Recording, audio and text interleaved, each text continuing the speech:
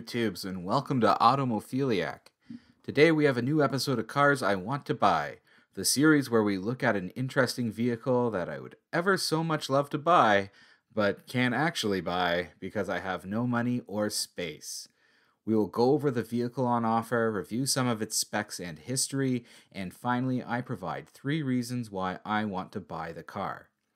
Today's car is this beauty of a 1980 Oldsmobile Delta 88 Coupe, and with only 34,000 original kilometers, or about 21,000 miles, it could very well be the nicest stock B-body GM I've ever seen. It's all blue, with baby blue metallic exterior, a baby blue half-vinyl roof, and a cushy blue interior, with the front seats having a great view of the wood-accented dashboard. Exterior condition appears to be excellent, with the only flaws evident from the photos appearing around the door sills, where the paint has chipped off and some surface rust has formed, as well as some yellowing on the lenses for the accent lighting on the B-pillars. All of the paint, pinstripes, vinyl, and chrome look darn near showroom. It even has original-looking wire wheel hubcaps and period-appropriate white wall tires. Underneath, the floor is clean and is void of any undercoating, with much of the sheet metal looking factory fresh. The frame does display some surface rust, but looks solid, same with the gas tank. Given the age, I would consider replacing things like bushings and body mounts just in case there's any dry rot, but these components may be fine. Full-size GM Cruisers have a habit of holding up really well over time. Looking under the hood, we find the original everything, including a 5.7-liter V8, which was the big engine option at the time. All the components look brand new, save for a little surface rust on the brake booster and a little bit of wrinkling on the edges of the emissions sticker on the fan shroud and the AC compressor line insulator. All of the interior looks mint, including the upholstery, door cards, seat belts, and trim. The dashboard is free of cracks and the carpet looks supple and ready to nap on. The pillow back seats are plush and ready to carry you to your next destination in total comfort.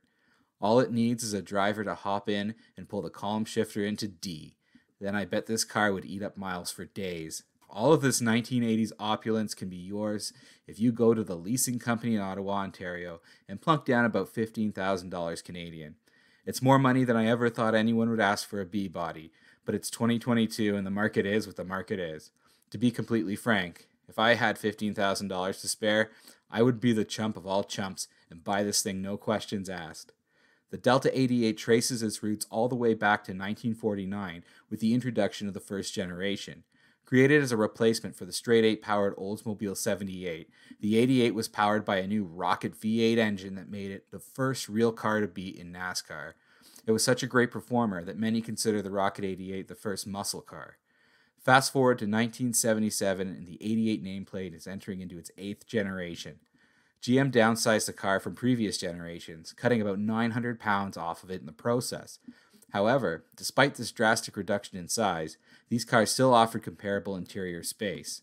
Under the hood were a cadre of various engines, including many different V8s, ranging from 260 to 403 cubic inches. It should be noted, though, that this is still the malaise era, so none of these V8 engines offered anything close to the muscle car performance of just a decade or so prior. The 1980 model year saw a minor refresh, with comparatively more aero-inspired styling that would essentially go unchanged until it was discontinued in 1985.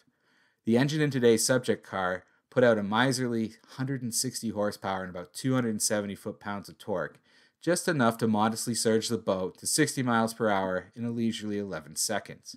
Fuel economy wasn't too bad for a big car with a big V8. Average EPA estimates were about 18 miles per gallon US, or approximately 13 liters per 100 kilometers. Nothing to write home about in this day and age, but thanks to this generation's weight reduction, not bad all things considered. So why do I want this car? Well, first of all, the obvious reason is that this car is probably the best original B-body coupe on the market today. There aren't a lot of these left on the roads, and to see one that is this well kept is very special. I doubt another one will come along like it in a long time, and by then, who knows what they'll be worth. Next reason I want this car is because it's got the 5.7-liter V8. I can't remember ever seeing a Delta 88 after 1979 that had anything bigger than a 307, unless you count that turd like 350 diesel. So seeing a 1980 with a 350, and it makes it all the more special. I know it doesn't make a lot of power, but it makes more than the smaller motors, so at least it can keep up with traffic and get out of its own way.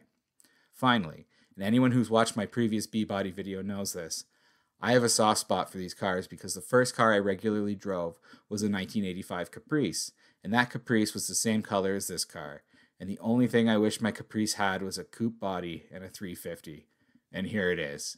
Essentially, this car represents everything I wish my first car could be. How could I not instantly swoon over its blue small block Bodie coupeness?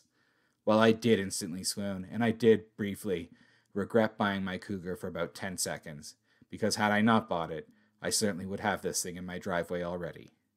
So what says you, faithful viewers? Do you think this is a once-in-a-lifetime opportunity to own a near-perfect piece of automotive awesomeness? Or is it an overpriced brick on wheels that doesn't deserve a second look? That's it for today.